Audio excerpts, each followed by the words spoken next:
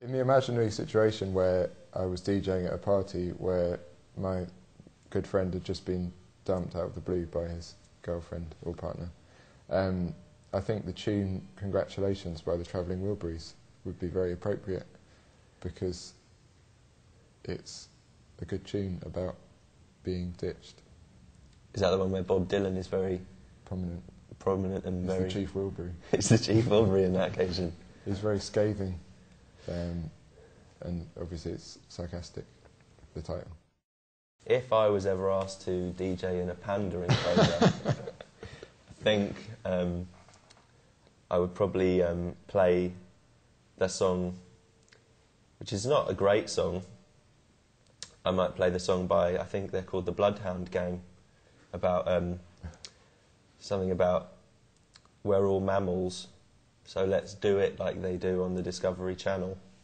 I don't have that one currently in my record box, but I'd probably do some special preparation work if I was ever going to DJ in a panda enclosure. I think maybe All Night Long by Lionel Richie might be another. Well, that's whether you're human or animal. It's not going to fail, is it? No.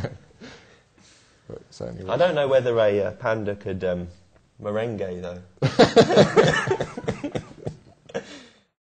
If we were DJing in the midst of a pub fight, a brawl, this is what we do.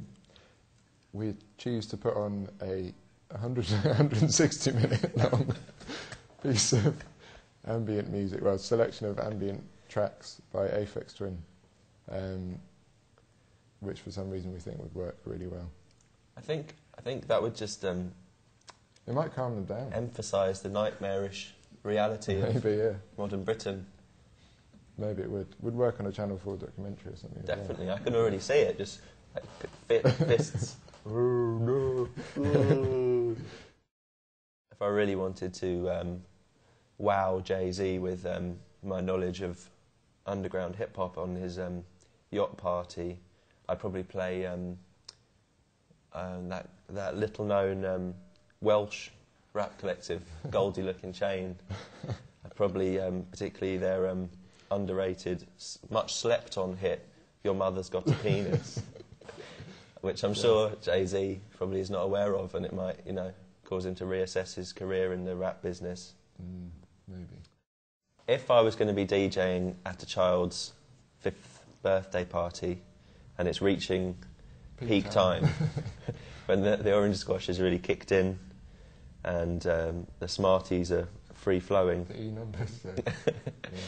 I think I would probably play tracks from the Disney animated version of Robin Hood, because I have very fond memories of jumping up and down on my mum's bed as a child with my brother, listening to the soundtrack of that we rented from the local library on tape. Yeah. I remember Will Scarlett's song being excellent, particularly in that one. Definitely a peak time banger. I think the Ghostbusters theme as well. Oh, well. Popular with me. Yeah, you'd blow me out of the water with that one.